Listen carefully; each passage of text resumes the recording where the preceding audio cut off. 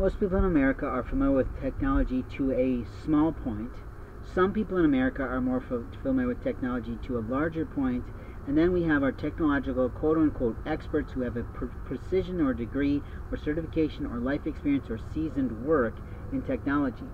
What we also know is that technology companies that carry our cell phones and carry our computers are doing things that sort of abuse our rights in terms of the programs that they put on the equipment before it gets to us, and the inability for us to delete some of those programs that we don't want for us.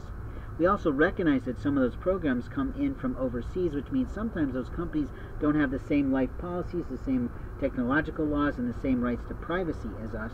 And we often have to say on our cell phones that yes, this program can use our photographs, and yes, this program can use our network of people, but in truth, it might be abusing our life.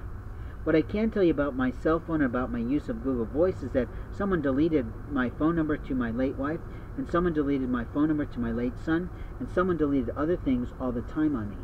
And this attack on my life with technology has been happening for a long time, but what I also think is that it's done by an abusive bastard from overseas who thought they'd take my concept of what I was talking about in poverty, that he only learned because he looked me up online somehow, because some professional educator or some pastor inappropriately shared materials I left with her,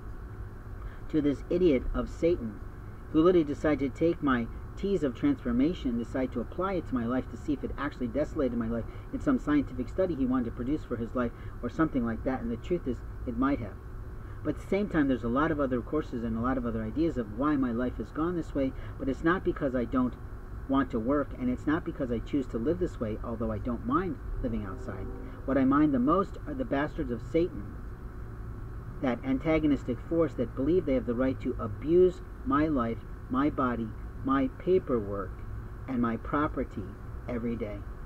And it might be a group of people which makes it mobbing and a part of technological stalking and a part of a debilitation force of American society that makes us look absolutely ridiculous when it hits the news and makes world renownedness for some group of people or some individual that started and launched it all. And my guess is it's some little kid who started this, but then wanted to think, oh, I'll get out of my responsibility by spreading this out and this information out across my social networks and improperly through channels that don't actually belong to me, which makes everyone involved in the abuse on me, the rape of me, and all that, actually liable. It's called aiding and abetting.